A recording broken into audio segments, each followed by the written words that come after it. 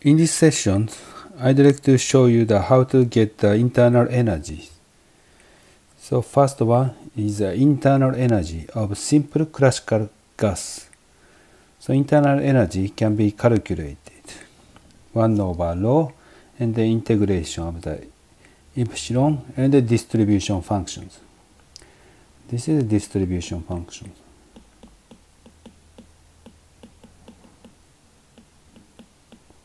You multiply the distribution functions and then find the average values. So for the epsilons, we only consider the ions or electrons. So kinetic energy can be expressed as p squared over 2m.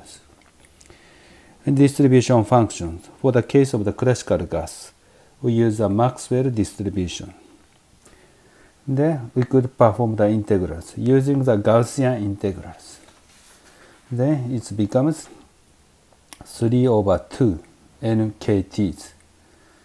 So nkt is equal to the p. So this is gonna be p, pressures of the simple classical gas.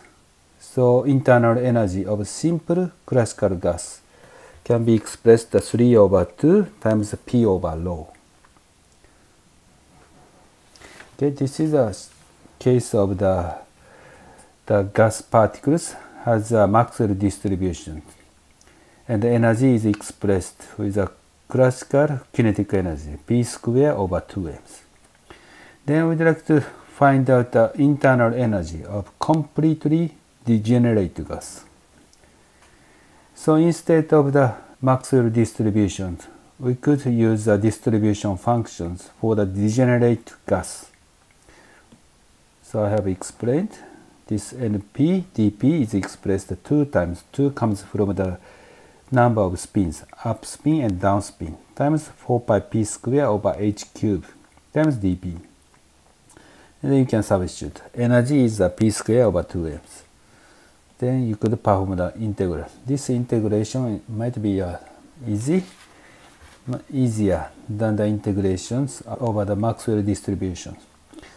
The answer is exactly the same. Actually, the internal energy is expressed as 3 over 2 times the pressure divided by the density. So answer is exactly the same.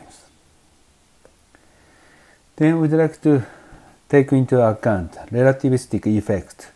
The relativistic energy and momentum can be expressed. Energy is mc squared over square root 1 minus v over c squares.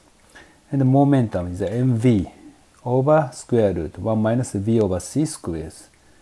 So using these equations, we could express the energy. This is another expression. Energy squares E squared equal p squared c squared plus m squared. We can derive these equations from using these two equations. Then we'd like to find out the internal energy of the relativistic completely degenerate gas. Internal energy can be calculated. Same equations we can apply. But now energy, we use an expression for the relativistic energy. For the relativistic energy is the square root. In this case, in the last slide, I showed the e squares. So take a square root. It becomes p squared c squared plus m squared c to the fourth.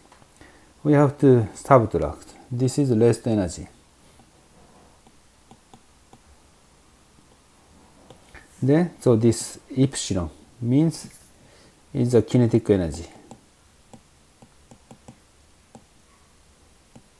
We'd like to find out kinetic energy. You have to subtract.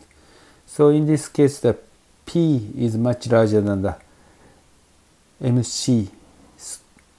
Then we can express that this is nearly equal to the Pc.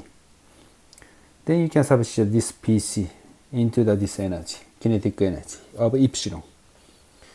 Still have the same distribution function for the degenerate gas. Then you could perform the integrals.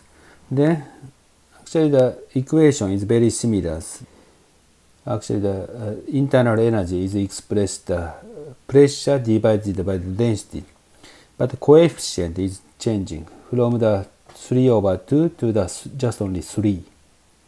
This is the coefficient is changing, but the expression is very similar. Pressure divided by the densities.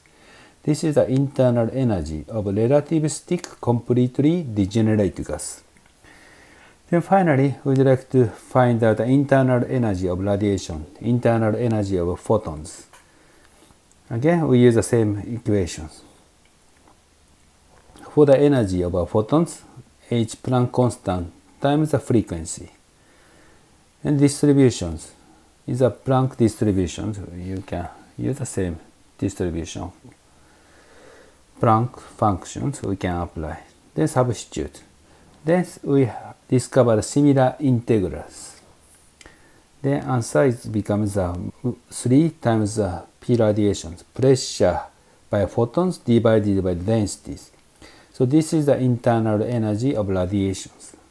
Internal energy of the radiation has the exactly same expression with the internal energy of relativistic completely degenerate gas. Okay, this is the end of this session.